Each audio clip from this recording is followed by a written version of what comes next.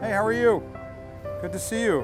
What can we get for you? For me, bread making tells the story of family. $5 whole, please. Tells the story of love. This is my grandmother's recipe from the village in Greece. My name is Tassos, and I'm known as Houston's bread man. I get to share my breads with the entire city of Houston. What do you have? We're just bringing bread to the community. I have white sourdoughs, which are these two here. Okay. These are a whole grain. A lot of people have lost their jobs, their livelihoods. Some people will even lose their businesses. That's what I have. Let's take real artisan breads to the community and to the neighbors, especially in this time of need. Appreciate it, guys. Thank you all for coming out. So we're selling everything, no matter what it is, for $5. $5, sir. It's the right thing to do, frankly. We're all humans. We're all in this together.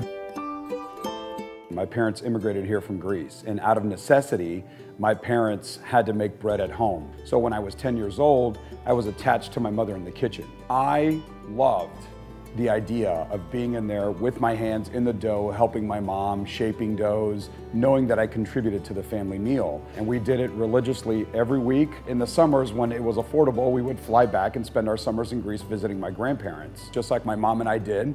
Yaya and I, of course, made bread every week in the kitchen at our house in Greece. This is the first bread I learned how to make when I was 10. First thing we're gonna do is we're gonna put in our water. So I started replicating my mother's and my grandmother's recipes out of my home kitchen. So this is where it gets messy and fun for me. My son's preschool teacher, she started immediately asking me to purchase bread. So she was technically my very first customer, and she was gifting them to other teachers at the school and other neighbors. And then from there, they all started contacting me directly. I literally hit the streets with bread in hand and knocking on the back of kitchen doors at restaurants. There you go. This is my grandmother's recipe from Greece, so I think you'll love these today. We are in about 43 restaurants and hotels across the city. We'll like to dust the bowls with a little flour to give it a little rustic look.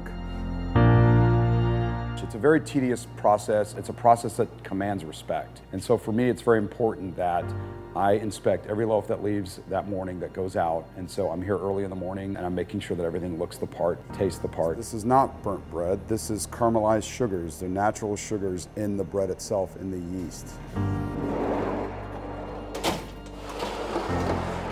Bread is community. I've seen people come together here over our breads. Tell your wife I said thanks. This is the time that we have to take care of our own. We got some bagels and some white sourdough. 2 whites and two of these. We're here at White Elm Cafe Bakery at 14079 Memorial Drive. Hey, how are you? We're gonna keep this up every day. We're gonna take it day by day and try to do this as often as we can until we can't anymore. Thank you so much. I'm a wine distributor. I know certain places will not survive this shutdown. I have no business. Anyone that is in the hospitality industry that has been impacted by the shutdown, we're gonna give you a loaf of bread to take home to your families to enjoy. Appreciate it. I hate it. It breaks my heart. You're all set to go, man. Say hi to the family for me.